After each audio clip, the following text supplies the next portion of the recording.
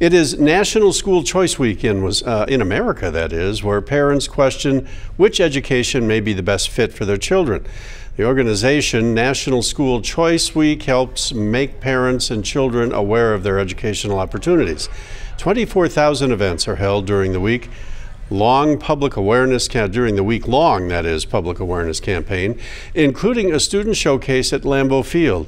The events highlight public, private, and online education in a time where many parents choose new paths for their K-12 children.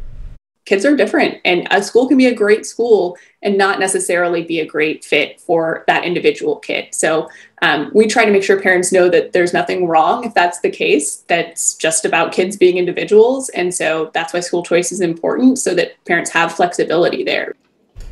Doyle wants parents to talk with their children about the process. She also encourages in-person tours and meetings beyond online research.